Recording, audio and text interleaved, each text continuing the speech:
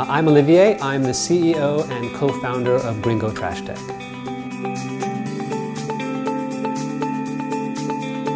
There's a global trash problem. If trash is not clogging our waterways and causing flooding in your city, it's ending up in the ocean.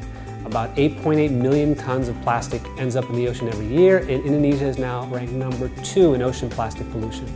That's not good for Indonesia. Gringgo originally started as Cash for Trash back in late 2014. We built a platform for recycling for schools.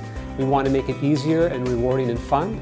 But then in 2015 we realized we wanted to have a bigger impact, and so we changed to Gringgo and focused our business concept on developing what we call a circular material system. Today, Gringgo serves a larger purpose. We've built a waste management platform where we've digitized the way people handle their trash.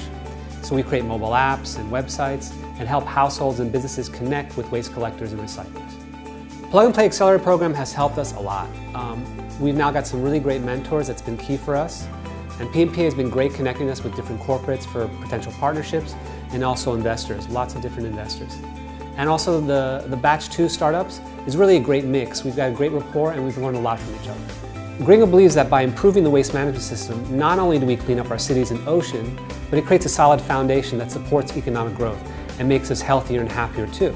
Not just for ourselves, but for our kids too.